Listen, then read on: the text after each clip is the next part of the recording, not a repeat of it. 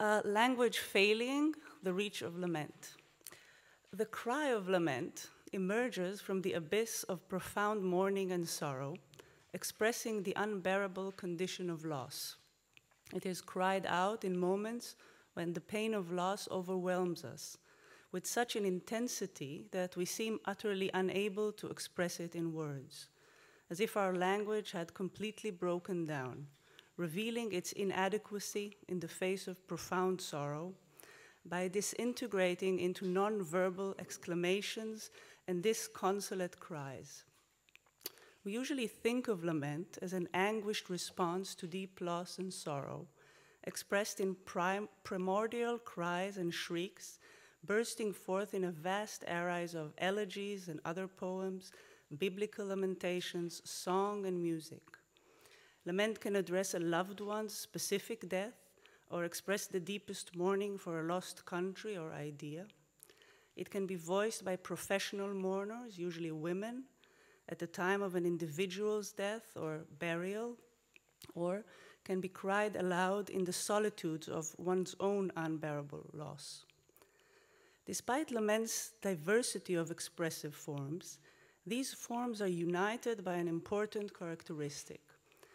Lament is never merely about a specific event of loss, even when it seems that such an event has initiated it, but always expresses, in its innermost essence, a cry that intimates the sheer ineffability of loss as such.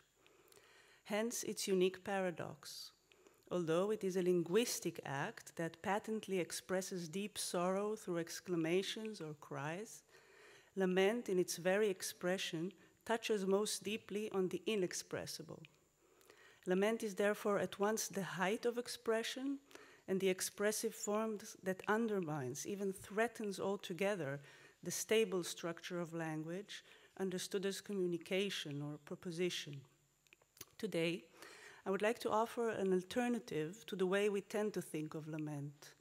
That is, as an expression of pain at a specific loss, or the absence of a singular lost loved object. Instead, I will argue that in effect, lament expresses the failure of language in the face of loss, but is also a form of expression that fails language, makes language itself stumble.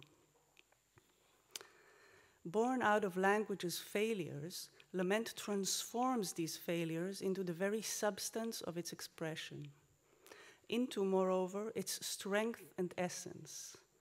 I will begin here with some remarks on how we should understand the term failure when applied to language, and then proceed to a more detailed account of the nature of lament as it is presented by Gershom Scholem in his early diaries in a text entitled On Lament and Dirge. Among what are obviously many sources we could use to discuss lament, Scholem's text stands out. Though written as an epilogue to his translation of some chapters from the Book of Lamentations, the essay does not dwell on the biblical context of the interpretation of lament. Instead, Scholem offers a unique and forceful discussion of lament's linguistic structure. Scholem's analysis, as I will show, while retaining the understanding of lament both as a passionate expression of sorrow and a theological response to it, introduces the possibility of thinking about lament outside such obvious and accepted frameworks. Along with his discussion of biblical lamentations expressing mourning and loss, David's grief over Jonathan's death or the Jewish people's mourning over the destruction of the temple, Scholem finds something in lament that goes far beyond the restricted biblical or theological context of the text. He perceives that lament's singularity is neither psychological nor theological, but first and foremost linguistic, for it reveals something about the essence of language itself.